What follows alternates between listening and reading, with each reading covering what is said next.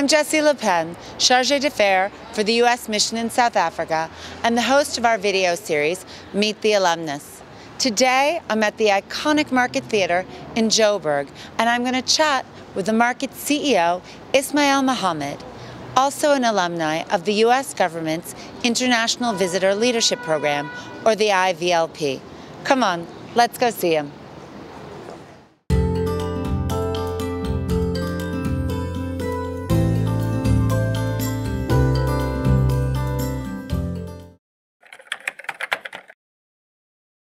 Ismail, tell me how you got interested in theatre, first of all.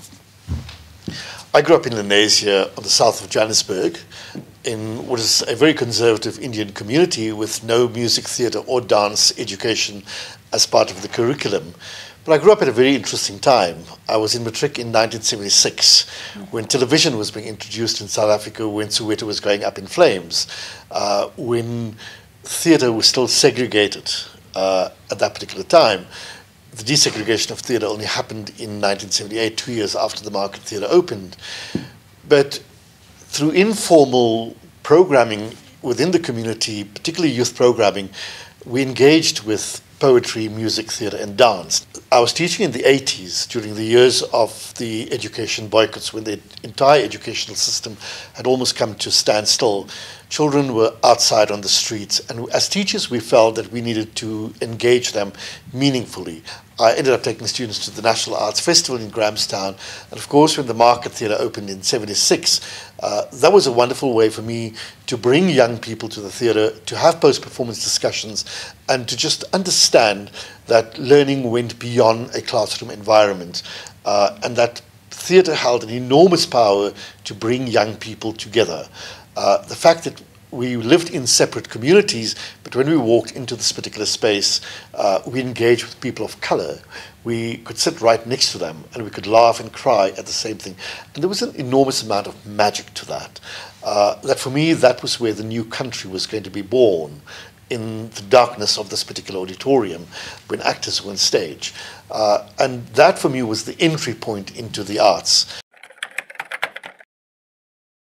One of the benefits of the Ivy program was being able to go to an institution like La Mama and to see a theatre that was deeply rooted in New York, that had a social consciousness, but also had a simplicity about it, one that we could emulate in our country, particularly in communities where we needed to start off theatres.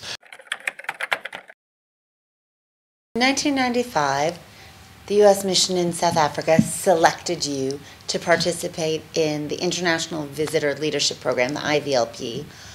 What was that like?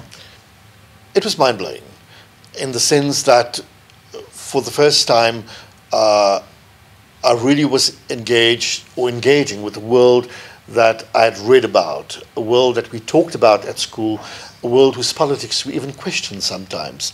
But I think the key factor for me around that particular exchange program was the value of person-to-person engagement that I had.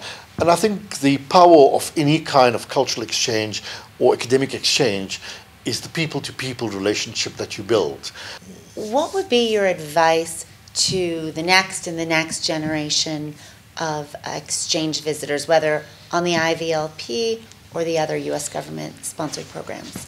The advice that I would give to anyone going on an exchange program is do some research about the country you're visiting, do some research about the organizations you would like to see, but have a completely open mind about what you're going to experience.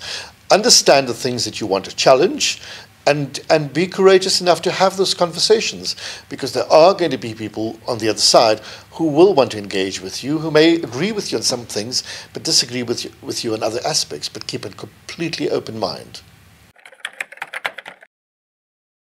As the CEO of the MarketTheatre now, how do you think about the future of this institution, the theater of struggle, which has been so important as a locus of desegregation and also a driver of discussion?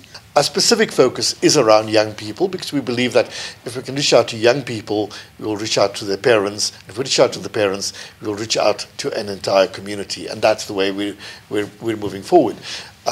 We've engaged a artistic residency group, one that is incredibly socially engaged, has done an enormous amount of work in the Hillbrow area, knows it very, very intimately, and is socially conscious.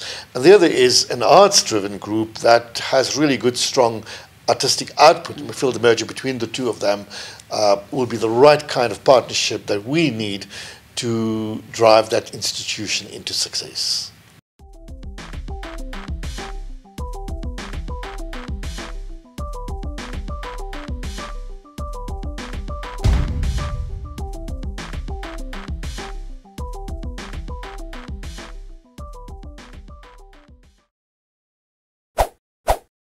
Join us on social media and connect with U.S. Embassy South Africa.